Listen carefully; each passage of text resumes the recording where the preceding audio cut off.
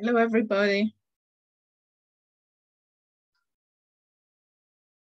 Hello, hello. Can you hear me? Hello, good afternoon. Yeah. Good afternoon.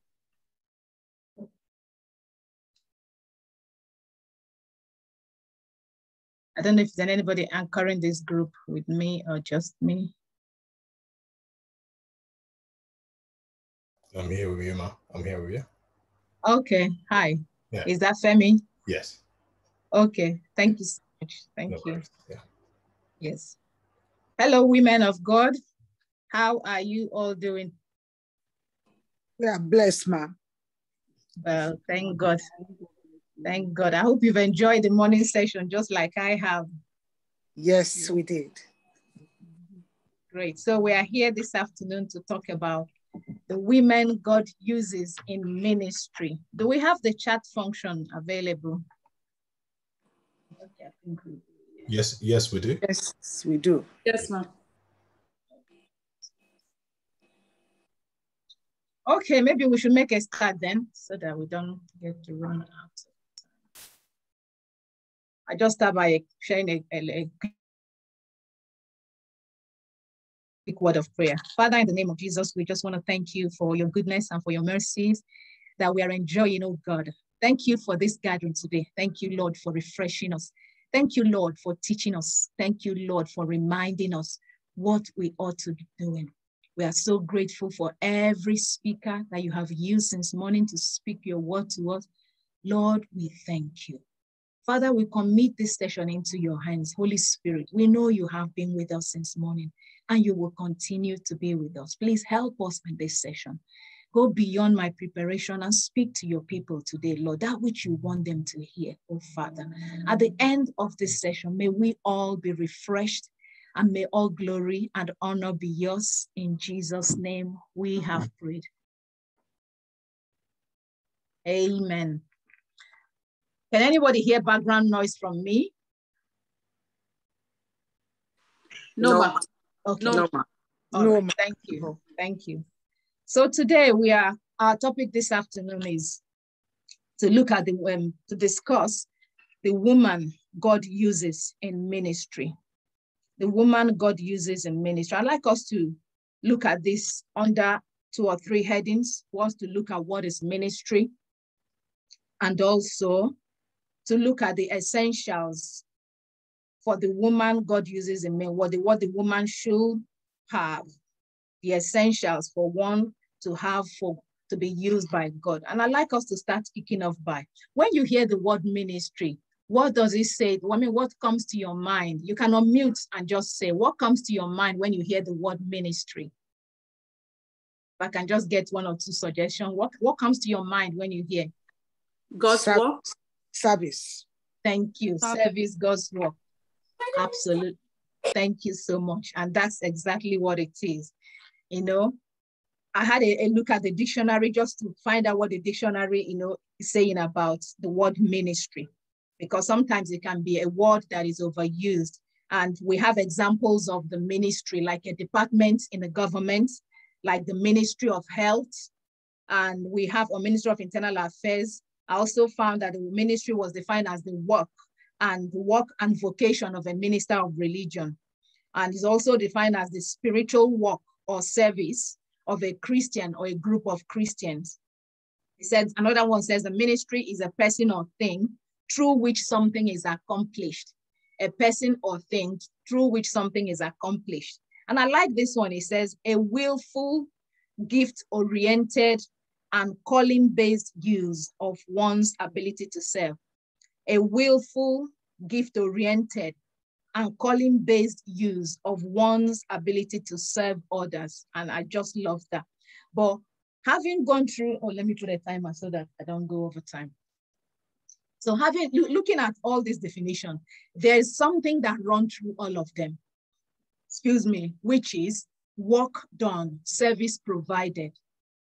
So in a governmental department, for instance, with a call ministry, what do? They provide service. In churches, when we have ministries, what do? We provide service. Like the ladies we had this morning, Oyovo, she's in her own ministry, she's providing service. So you're very apt and you're very right. It's all about service and work. So ministry is all about service, service to God, service to humanity. And this is why we are here on earth, to be the hands and feet of Jesus, to serve in different, ministry takes different forms and different manifestations. Some people might see ministry as somebody standing on the pulpit, holding the microphone, speaking. That is a ministry, but it's not all. Ministry core is about service. And I found that ministry originates from a Greek word, diakonia, which translates service or support. So ministry is seen as service to God and to his creations, God's people. Now, I want us to look, a few points came to mind as I was, going through this. And when we look at that definition that says a willful, and I had a look at that as an intentional. So you make up your mind, you come out, you choose, you intentional, a willful, intentional, gift-oriented, and calling-based use of one's ability to serve others. And one thing that was clear to me as I was preparing this is that every single one of us have a ministry in us, at least one ministry. Some people have more than one, because remember, the ministry, just like we all define, is service. Every single one of us, has been called. Hello, Pastor Grace, has been called for ministry. So every single one of us, every single individual have one form of ministry, and some people have more than. There's nobody on this planet Earth created by God that has no ministry. There's nobody, no one was left out. And why do I confidently say this? I say this because God has given each and every one of us gifts and talents. There's no person, God did not make anybody void or vacuum. God has placed in each and every one of us gifts and talents. We've got natural gifts, we've got natural talents, we've got also spiritual gifts and spiritual talent, spiritual gifts in us at the time we accepted Christ and accepted the Holy Spirit. We got given spiritual gifts. So this is what gives me why I say that every one of us, no single one of us is without a ministry. Some have more than one, but at least one ministry. Every single one of us have a ministry. And then we function through this talent we're giving up. So ministry is what we do for the glory of God, based on where he has placed us and based on the gifts we have received from him. When we use this gift intentionally to serve others, we are fulfilling ministry, we are functioning in ministry. Ministry is about giving of ourselves. It's about being a blessing to other people in the ways that bring us purpose, fulfillment, significance, joy. We had it from the lady this morning, she's giving of herself. In fact, if she has more than herself, she will give. And in that, she's fulfilled. So in doing ministry, in running in your ministry, you give of yourself to be a blessing to others, to serve others. And in that, you're fulfilled. You're fulfilling your purpose. It brings you purpose. It brings you fulfillment. It brings you significance. And I've realized that in life, there are some of us who have birthed ministries because of maybe traumatic experience they have gone through in life. For example, a woman got married and waited for years and years for the fruit of the womb.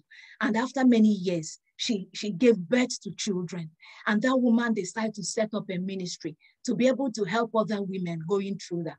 I've seen other women as well, maybe lost a husband, went through so much challenges, but decide that this will not be in vain. So they set up a ministry to be a blessing to widows and all that.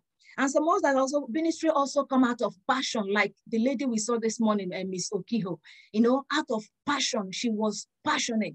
Sometimes ministry, we birth ministries out of passion, out of the natural talents or spiritual talents that God has given you, you birth ministry. The purpose of the ministry is for us to be the hands and feet of Jesus here on earth, because Christ, he lives in us. So the purpose is for us to be the hands and feet of Jesus. We can do this running our own individual ministries or through our local parishes where we serve. And that takes to the next one. Our local parishes is one of the wonderful opportunities for us to get engaged in ministry. And sometimes people, like I said to you at the beginning, some people think that ministry is just only standing on the pulpit, holding a mic. That is part of ministry, but not only that. That's not the entirety of ministry. Through your local church, based on what you're interested in, you can engage in a department. And I know what I have seen people today who are who are thriving in the world, and they all started from the ministry. I've seen people today there who are great singers. They started by singing in the choir. I've seen women who are running charitable organizations out there. They started in their local parish. So our local parish is a wonderful opportunity, and then for us to get involved in ministry. And it's so easy. What interests you as you come in? What interests you? Those are one of the reasons and one of the benefits of belonging to a local parish. And like I said, some people, they fine-tune this and they take it out to the world, because that's what we are called to do, to be a blessing inside the church and outside the church, to be the hands and feet. And the good news is that Christ himself has equipped the church to be able to train and to bring up, people who will run ministries. Apostle Paul reminds us this in the book of Ephesians 4:11-16. I won't read all of them, but you can check it out later. Ephesians 4:11-16. That's the good thing. The church, Christ has equipped the church to be able to raise up people who will do ministry within and outside the church. Bible tells us that Christ has appointed apostles, prophets, evangelists, pastors, and teachers. And verse 12 of that tells us that these positions, they are called to nurture everyone, to nurture the holy believers, to nurture believers in Christ, to work, to run their ministries, because as a church, in the community where we live, in the city where we live, in the nation where we live, we must be significant. And we do this through ministry, through the ministry that you and I belong to, through the ministries that you and I, open up, start up in our churches, and then we take it out. Some people have taken it out. So the church itself has been equipped so that it can raise people to be ministers, to minister, to go out there, win souls, to go out there, be a blessing, through what you have been, endowed to do. We have a good example in our midst today. She goes out there, she does all what she does, and souls are won to Christ. People look at her, lives are changed because of what she's doing. That's what you and I have been called. And our local churches are powerful, avenues for us to get started. Because sometimes people say, I don't know where to start. I don't really know what I'm into. I don't know what I can do. Serve in your local church. Come in there, serve. That could be your starting point. And I want us to look at the woman God uses in ministry. Like I said, the essentials. What would make what you and I should have for God to use us in ministry. And the first thing I wanted to say is that your home is your first ministry. Your home is your first ministry. And when I say home could be you as a single person, you live with your siblings. Home could be you as a single person, you still live with your parents. Home could be you're married, you're married with your husband and children. So your home, whatever you call your home, is your first ministry. I know Pastor BC, spoke so much this morning about the woman God uses in the family. I'm not going to, she has actually helped my job, if I may put it that way. So the home, our ministry starts with our home. That's our first point of ministry. And we must ensure, one thing I've written out here is that we must ensure that there's love, there's peace and order in our home. Love, peace and order thrives in our home. This is very important. I know that Pastor BC has said so much about it, so I'm not going to go deep into it, because home is where your heart is.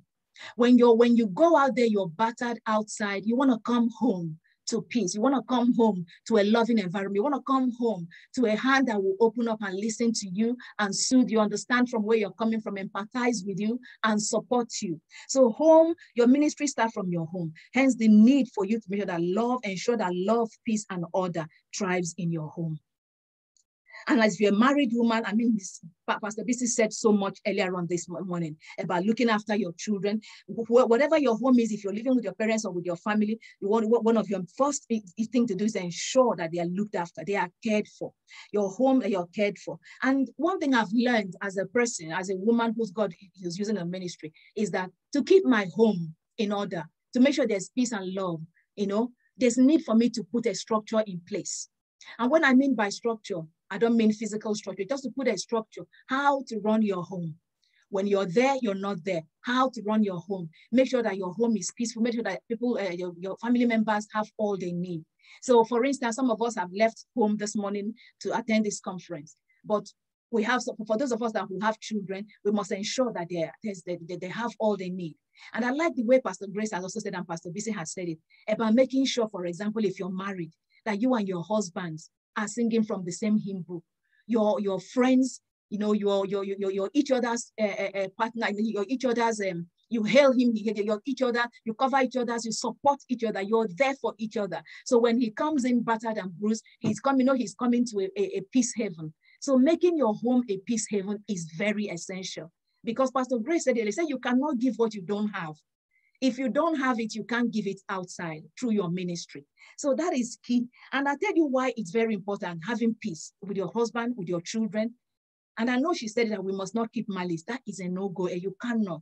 It's very important because you need their support to do what God has called you to do. I'm here this morning. I had to leave home to come and use our office in the church just because of the children and their noise. But I've got to leave them with their dad. If I'm not talking to my husband, will he be able to? He's giving up what he has to do until I return to make sure, I've listed what they need to do, texted them individually, put it on a paper. But my husband has to execute that, make sure that by the time I come back, that school uniform has been washed, because they still have another week to go before they finish. So making sure that peace and joy, and then what is that peace? There's love between my husband. There's, we are friendly. We are, we understand each other. Even if it's your siblings you live with, even if you live with your parents, because you will need their help in order to go out to do what God has. In fact, I can't imagine Mrs. Okiho, all that she does. Who looks after her children when she does that? So the support of those who you live is key. And a woman God uses must be able to do that. And also you must be organized. Organized, like I said to you, I left home this morning. I've put out everything where everybody needs to do, because I want to come back to make sure that people have done what they've asked them to do. And like everybody has alluded this morning, one of the gifts that God has given us women is a gift of multitasking. We know how to juggle it, and God has so blessed us. But the truth is that you can't do everything yourself. You really can't. You need the help of your husband or your brother, your sister, whoever it is that you have to help you, so that they will free time for you to do the things God has called you to do. So that is key. Making sure that your home is a peace haven. And I tell you what, one other reason why you must make sure that peace thrives in your home is this. I'll give us an example that the Bible gives us in 2 Kings 4, the story of the Shunammite woman, whom most of us know very well. I just give us a quick background. The Bible tells us about this woman's place in the ministry of Elisha. Elisha comes to the town of Shunem to do the work of God. And each time she comes, this family invites him over to come and eat, refresh, and just rest. But one day the woman said to her husband, the woman saw that there's a need. Would it be better for this man to just come and sleep the night rather than having to come and go? So they may say maybe Elisha came for a conference like this, and then after he will jump on his horse or on his bike and goes home. But this woman saw the need that, we have a room in our house. We can house this man. But she had to first of all go and speak to her husband, to get agreement. So there are sometimes in our ministry that we need an agreement with our husband to do what God has called us to do. And this is where the peace is. So if that woman last night had bashed her husband, called him names, how could she go to him to get this agreement? And they both agreed, and they made up a room, and Elisha could now come and stay in their house. And that's her ministry, looking after a man of God. So that's an example of why we need peace in our home. Another thing as well is that we must maintain, a balanced relation, a healthy balance between our ministry and our family. One must not suffer in place of the other. So your family should not be neglected because you're doing ministry work, and your ministry should not be neglected because you're doing you should leave your family to. None of them should be neglected. So there must be a balance. And Pastor Grace has spoke so much there about emotional intelligence. We can act and put this in place. And another essential that a woman of God, a woman God uses should have is availability. Availability. You must be available for God to use you for what he wants you to do. If you're not available, how can God use you? I have two examples from the Bible. The Bible, in Luke 1, about another story we all know very well. When the angel came to Mary to tell Mary that she's going to be the mother of the Son of God Most High, and he greeted Mary. Mary was confused. She didn't quite understand what this is about. But Mary agreed with the angel. Mary said to the angel, she said, whatever, Lord, you have planned for me to do, I will do.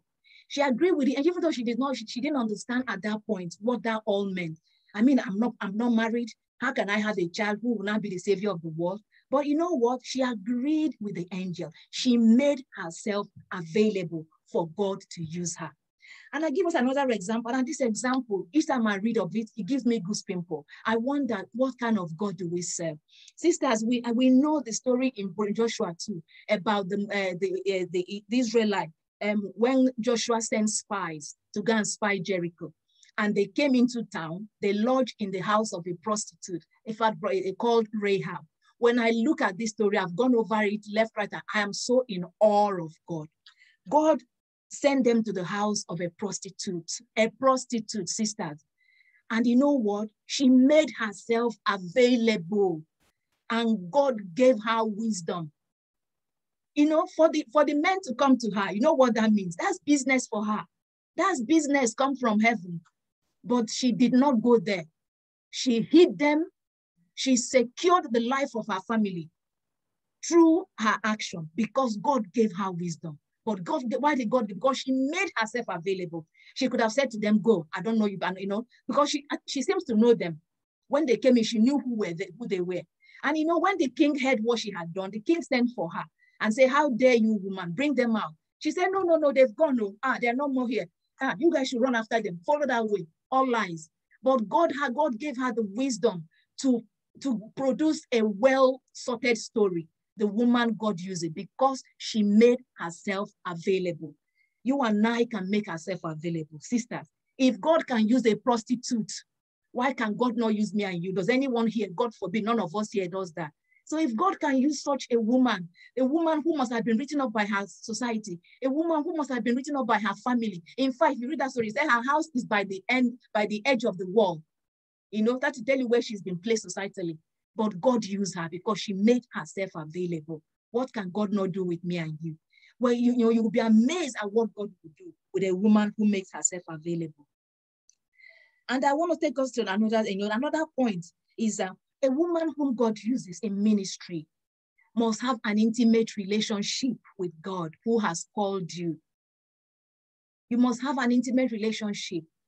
Have your quiet time with God, because 24 hours a day is not enough for us to do what we want to do. There's something pulling you, husband, children, work, ministry.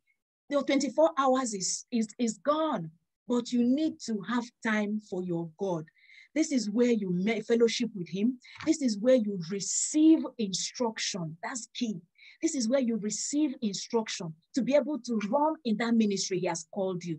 So it's very important. You must have a relationship with God. And this, God works in a mysterious way. The example we saw earlier on, you don't have to be born again to be called by God. But as God wills and he calls you, acknowledge that, appreciate that, and hold tight to that. Make sure you have an intimate relationship. Let nothing put this asunder. Let nothing, whatever it is, deal with it so that intimate relationship with God is fluent, is unrestricted, and you can hear from him, receive information to do what he has called you to do. That is key. And another point that a woman God uses, you must have compassion for the people God has called you. You must have compassion and love. Remember what we described, what we said in the beginning, as some of us, clearly defined it, that ministry is about service. If it's in the church, God has called you to serve.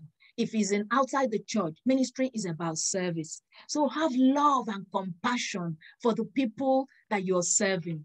And I tell you what, when you love the people, it will be so easy for you to overlook hurt.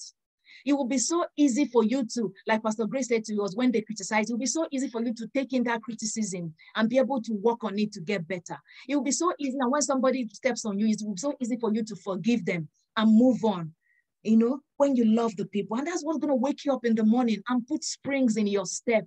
The love for the people, the compassion, the heart you have for the people of God, the God that God has called you to serve. You know, we see a good example in the Bible. The Deborah, the judge, she's the only woman judge in her time in the Old Testament, in Judges 4 and 5.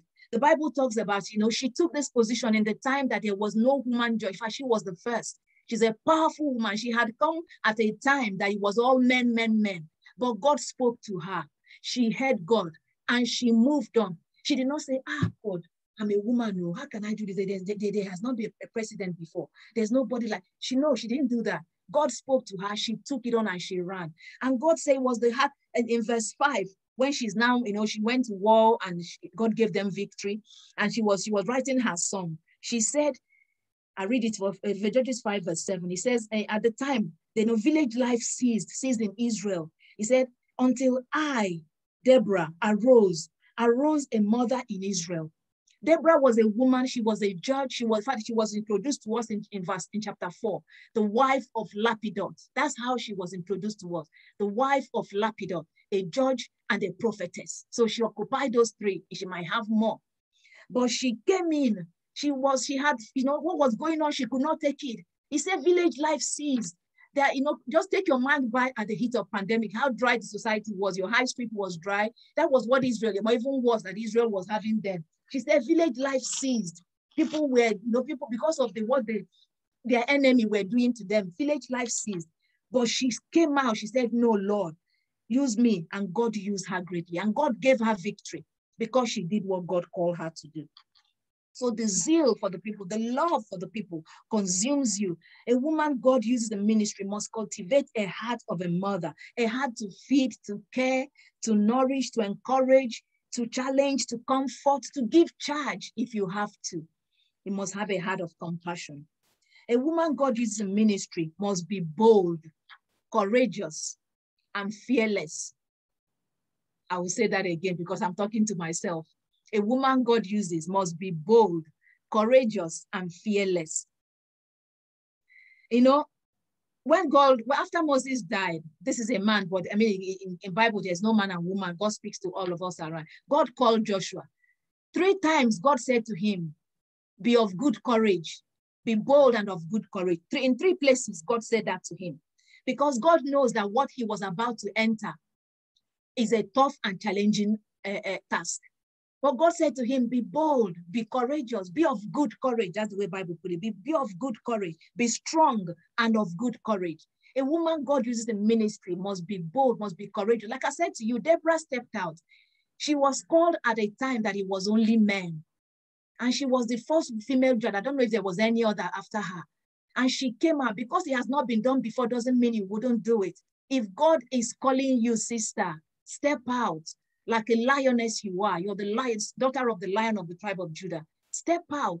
I'm speaking so emotionally about this because I'm for one that fear had, if not for God, fear had held me back for a long time. You know, fear held me back. I always thought, I can't do it. I'm not good enough. People will judge me. I've forgotten that I did not call myself. And you know what? When God is speaking to you to come out and you're giving excuses saying, oh, I'm not good enough. Who told you you're not good enough? Did the Bible not say to you and I that we're made in God's image and likeness? If God is the lion of the tribe of Judah, what does that make you? That makes the daughter of the lion of the tribe of Judah. So why would I be, you know, this held me back for years. Sisters, I won't tell you lies. My husband and I took over this parish many years ago. And each time I was called to take a prayer on the pulpit, I said no. Because I'm thinking, oh, I'll be shivering. People will judge me if I stutter, if I snort. Who cares? Who cares if God has called you? Be bold. This held me back for years. I couldn't step out. I couldn't take the microphone. I couldn't preach. That scared daylight of me. You know, but that is not right because you did not call yourself. That is actually a slap on God's face saying to him, oh, I'm not good enough. No, who said? You are God's child, made in God's image and likeness. That's what the word of God, and that's who we are. So step out, be courageous, step out, because you're not doing it by your power or your might. It is the Holy Spirit in you who is helping you and who will help you. I am work in progress, but I am much better from than where I was before. And I thank God for his grace and mercy. If it was a couple of years that Pastor Grace called me, I would have said, Ma, I would have given her a very good excuse. Because I'll be saying, no, I can't. I stammer. I do this, I do that. But you know what? It doesn't matter. If I try, I fail. I learn from it. I have just, I had to, and I'm going to say this to you. Like Pastor Grace talks about self-awareness. Know where you are, sisters. Know where you are. Take stock from time to time. I've begun a personal development. I took courses, both free and paid. And I begin, and they, like I was saying to one of our fellowship sisters, Pastor Grace, what the guy was saying, they all came from the Bible. When the guy was giving us this point, I related to the Bible. And I'm saying to myself, Chinelo, you know this before. So they are not new to you. But why have I held myself down, always saying I'm not good enough? I'm saying to God, you have not made me enough. How dare me? But I have asked God for forgiveness. So please learn from me. A woman God uses in ministry must be bold. I mean, Sister Oyoho told us what she went through. People she knew thought her own was too much. They left her. They deserted her. Was God not with her? Did she not move from 1 room to 5 bedrooms? Is it not same God? So you saying that you're not good enough, you're held back by fear. You're telling God, I can do it by my power. No, by power, by no man's power can we do it. It is the power of the Holy Spirit. What you and I have to do is identify what it is God has put in us. What has God called us to do? Ask God to help you, but step out. Step out. So if you've got to develop yourself, if you've got to do courses, do that, develop yourself, to train yourself. Because, sometimes it's a mindset thing. But by the time you develop yourself and, get a mentor if you need to get one. Because a woman God uses must be bold and fearless to do what God has called you to do. And God will help us all. Another point I want to mention, and I mean, if I give you an example again of Deborah, like I said, she was a prophetess, she was a judge. She came out at the time there was was only a men's ward. But she came, in fact, there was one of our senior pastors in Redeem today. I believe she was the first female pastor in the UK here. At the time I heard her story, that there was no female pastors, but God has called her. She stepped up and said, God, if you have called me, I will. Yes, they are all men, but I will. And today, has God not used her immensely? God has used her immensely all over the world, and God is still using her. So what about me and you? God can use us. We only have to give in to God for use us. And another thing that a woman God must use, should have, you must be teachable and open to learn. You must be teachable. You must be teachable, open to receive instruction, open to be corrected. When the first time I preached, I had to ask 1 or 2 people whom I know will give me, and I said, please tell me how I did. And 1 or 2 of them were honest with me, because I want to learn, I want to improve, I want to get better. Pastor Grace, I'm going to come to you for correction afterwards. I mean it, because I want to get better. No matter how better you are, you can always improve. So be teachable, ready to receive instruction. Also be willing to learn from people who are your subordinates, especially in this day of technology, social media. In fact, I had to call my daughter to show me 1 or 2 things, how I can set this Zoom background, because I was struggling on my own computer, though I think it's the feature of my own computer, and I had to use her. But she did it in seconds. One have been sitting down for hours. She did it in seconds. So you must be open to learn from those. Look around you, all the teenagers in your church or wherever you are, call them. Some things you don't have to pay for it, because they can give it to you at the tip of their finger. So be teachable, because you want God to be able to correct you when you go wrong.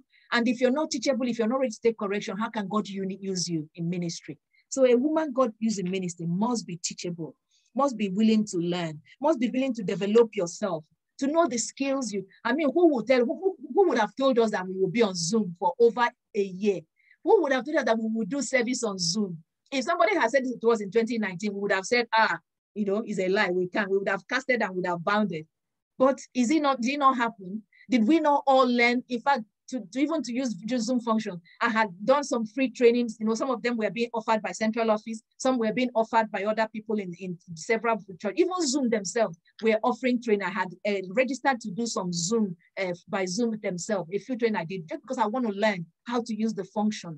So you must be able to develop yourself, be willing. In fact, Pastor Grace is so keen on this, take it that people by now, every one of us should have an online presence. I know I'm a work in progress in this bill, because the focus of the world is shifting online, and God can use you anywhere.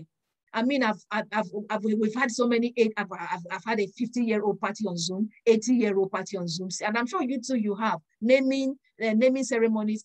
Zoom is the world, online is the world. I found so many trainings on Facebook, and I'm teaching myself because I've never had a Facebook account up until last year. I just don't like that, but there were things I don't like about it, but I know I can do without them. I know Pastor Grace is so keen on this, and she's really pushing me to get out there. And by God's grace, I'm working in it. So learn, develop skills, pick, and you don't have to pay for it. There are some people who would, all you need to do is ask or check or see where you can learn. Even like I said, like Zoom is saying they were offering so many free courses, and all you need to do is just register and you learn. So develop yourself in order to be able to function at any level God wants to use you. Another essential is that a woman God uses in ministry must be discerning, both spiritually and otherwise. So you must be discerning spiritually. Like I said, his intimacy with God is key, because that's where God reveals things to you. That is key.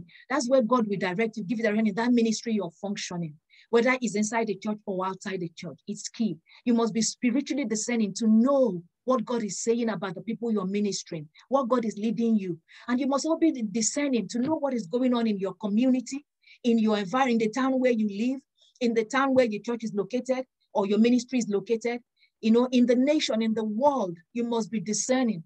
Another example from that story of Rahab is that when the spies came, the woman was loaded with information. She said to them, we've heard about you. The dread of you is on our people. We are so afraid of you. We heard about what God did with you guys through the Red Sea, how you guys killed those kings of the Amorites, Sihon and Og. We've heard about. So she was perspective.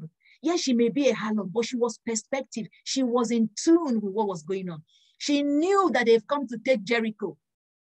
And what did she do? She quit because of the knowledge that God had given. She was able to make plans for safety for herself and for her family, including those families who may have rejected her for what she did. So we must be discerning, spiritually discerning, in tune with what is going on in our world. Because when you go into the place of prayer, you want to be able to take some of those things to the place of prayer, because you want to pray, make sure that your prayer is current and it covers what is going on around your society. So spiritual discernment is key. And another essential that a woman God uses in ministry must have is patience.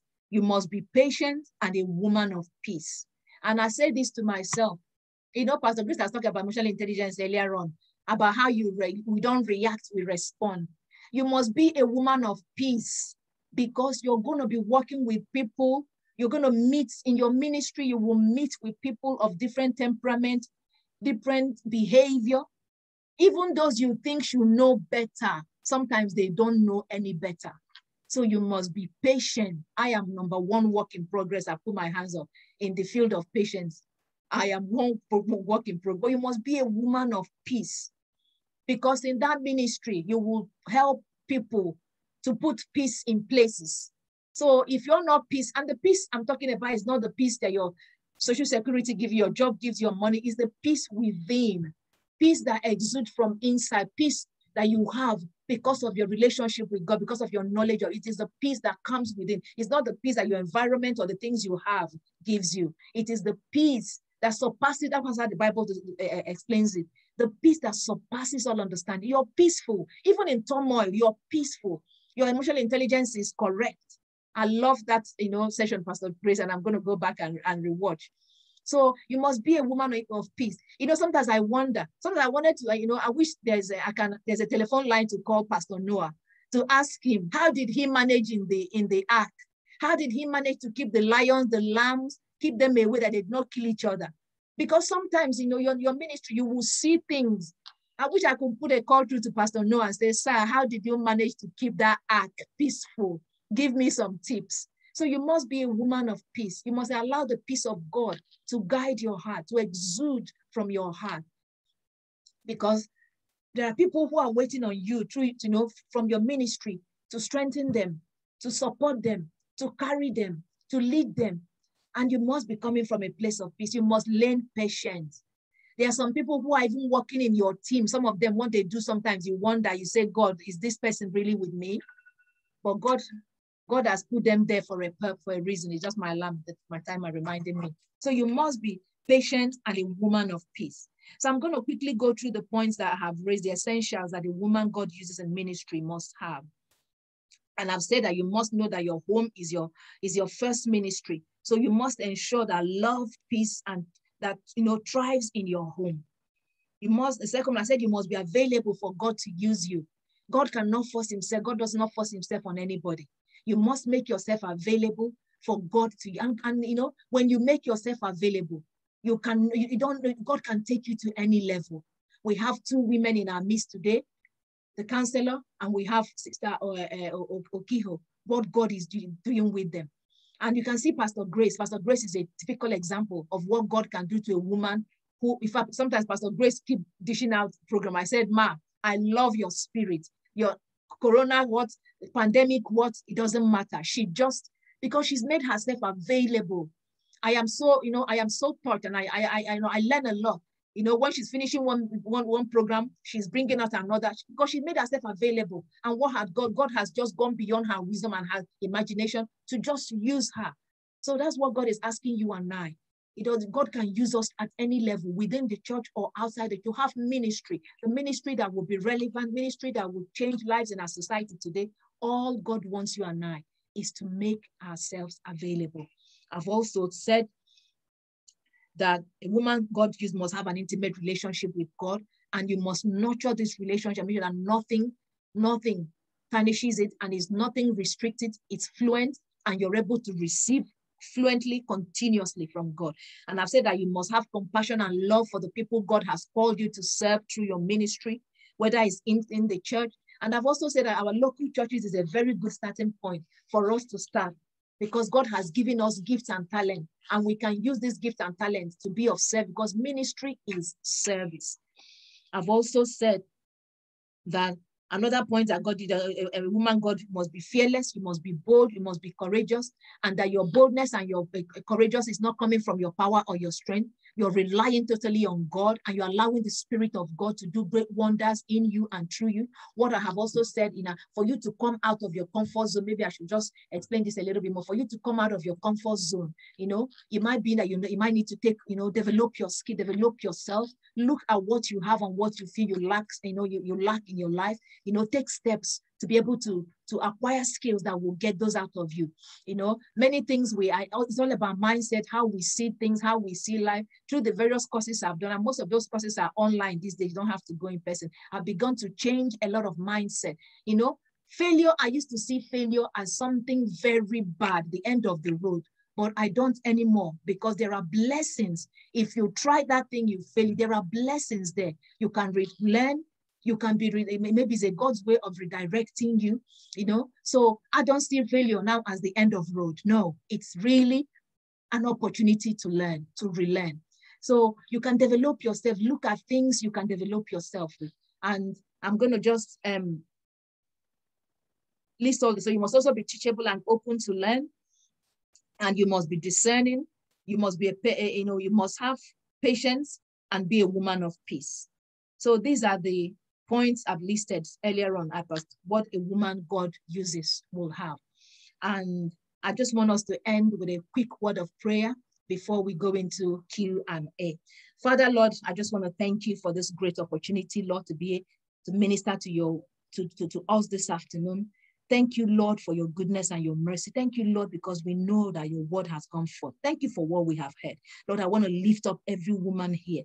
If there's anyone here, Lord, who is not clearly sure about what you have called them to do, Lord, please give them clarity. Before we even finish this program, Lord, give them clarity. If there's one whom you have called and they are struggling in their ministry, my Father and my God, I pray this afternoon, Holy Spirit, redirect them, speak to them, draw them close to you, redraw the map with them, and energize and strengthen them to do that which you have called them to do. Above all, oh God, may all that we do, may all our services through our ministries, oh God, be acceptable unto you, oh Lord, our God.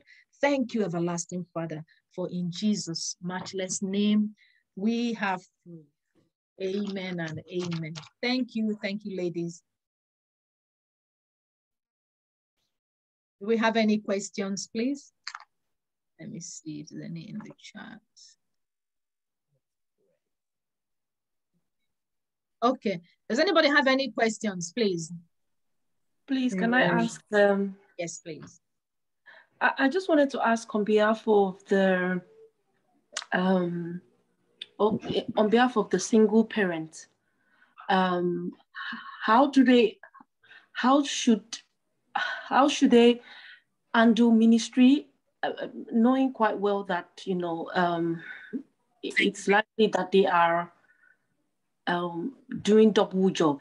So I'm speaking on behalf of single parents. Okay. Thank you very much. That's a very, very, very vital question. Like you said, you're doing not just one job, you're doing many jobs just on your own. But the question I want to ask you is, what do you want to do? What do you think that God has led you or is leading you to do? If you know, what first of all is to know what it is that God is leading you to do and what it is you want to do. And the next thing is, how do you start small? You can start small. You can start whatever it is that God has called you to do. You can start it small because like you said, you're doing a lot already. And another thing is that as you start small, continue to pray, God will guide you. But another thing also, you must have network, people who can support you. And what I mean, that's what I mean earlier on by structure. Do you have, do you have anyone who can help you? For example, if you need to go out to meet people because of you're starting a new ministry, is there anyone that you can drop the children with? Can you go with them? Are they of age that maybe you can go? And the way you can, do you have any structures who can support you? That is really key. And that's what I meant when I talked about structure, because there's a fire in your heart, a hunger to do what God has done. You know that God has called you to do. But then because you're on your own and maybe have young children, it will be such a drag at the beginning. So one is to start small. Two, check what you need to do. Are there any support that you can pull in to help you? That is key. And with that, if there's any support that can help you, and also when you're starting, look at what you need to do. Are there people who may have done it before, so that you don't have to do everything from the beginning? For example, if you're setting up let's say you're setting up a charity, and you need, for example, it might be so trivial like letter templates. Are there people who have been in this before, who you can approach, who can give you some of the resources that they've already made? So you don't have to go from the beginning. You don't have to reinvent the wheel right from the beginning. Are there people like that who you can tap into what they have already done to do? I'll give you an example. There are a few times I have approached Pastor Grace and I said, please, this is what I'm doing. Do you have this? Do you have that? Pastor Grace will say, yes. Speak. She will liaise me to her PA, and I'll get the materials I need from her. That saves me a lot of time, and I don't have to go and redo it. So one thing I will say to you, start small, but also try and make sure you have a network, people who can support you to do what God has called you to do. It could be your friends, trusted friends, of course. It could be your family, but make sure that you have someone who can support you, who you can lean on to support you. Does that help at all? Does that help, sis? Okay. Do we have another question? Do we have another question? Pastor Grace, please, do you have anything to add to what she just asked as well? No. You've done so well. Done so well. I'm blessed that I attended your session, and I'm looking forward to marinate in the teachings and improve myself. So thank you so much. Thank you, ma'am. Thank you, ma'am, for the opportunity. Yeah, and if we are done, we can then, if there are no other questions, we can go back to the main room for the last session. How do we go back to the main room now? We'll just leave at the bottom. There's a place there, bottom left, right, leave room. Okay. Yeah, it will take us automatically to the main. Yeah.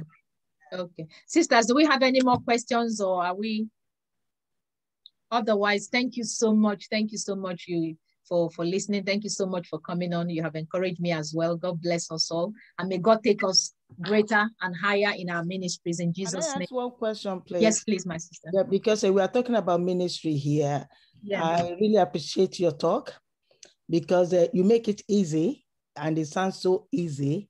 But having said that, there are loads of people in ministry that we work with that are just difficult people. How do we manage difficult people in ministry? When you say people you work with, you mean that people we are work with in ministry. okay. Like if you want to give a good example, let's say as Pastor Grace is our mother in the Lord in the church, she will not tell me that every woman in the church are easy people. There will be one or two people that are difficult. Yes. So because we don't want to talk about difficult people, that's why I'm asking about it. Okay. Because make it easy as if it's okay and Pastor. No. You know, like I said, you know, we have to. Sometimes I want to go and ask Noah, how did he manage in the ark to keep all the animals? You know, exactly. And what I mean, I'm not calling anybody animal, but sometimes people come with cantankerous behavior. But one thing I've learned from the earlier session is that we have to hold our peace. That's number one thing. Nobody should make you behave the way you don't want to behave. And that's when Pastor Grace talks about responding and not reacting. Mm-hmm. Because sometimes people behave and you just want to give it back to them. But in life, we have to pull back. Mm-hmm. Pull back.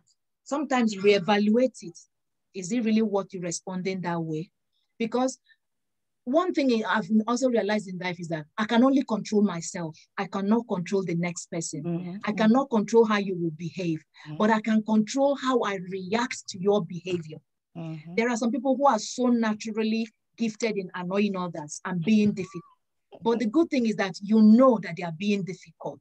So you don't react to them.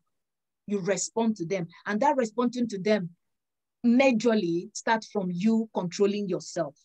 You can walk away. I think somebody said earlier on that they will walk away. They will walk away at that point, at that heat, because there's no point. Whatever you do is reacting. You could walk away and just let it and come back to it if you have to.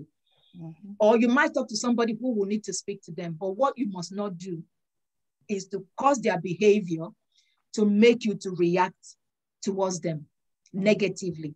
I control myself. I walk away. So I might go into the office and point to the wall because I want to let it out. But what we must not do is to react. So if the good thing is that you know. And when you know, that's a good number. That's 80% of it done. You know. The question is, now I know, how do I deal with it? You don't react, you respond. That response could be mean walking away. That response could just mean you saying something softly to them, or not even saying anything at all, or letting someone else come in and diffuse that situation. I don't know if that helps.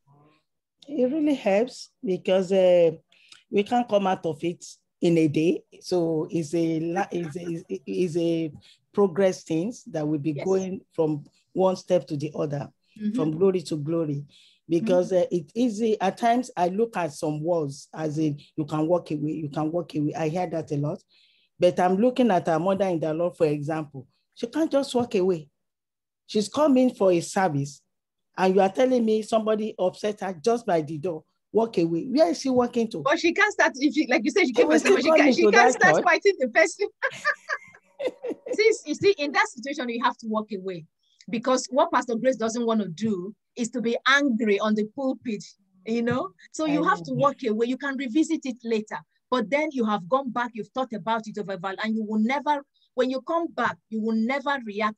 You know, the anger, the hate, whatever would have cooled down and it will be a different reaction. Responding, let me just take that word reacting out completely. You can, sometimes you just have to walk away. You come back to it. What you must not do is sweep under the carpet.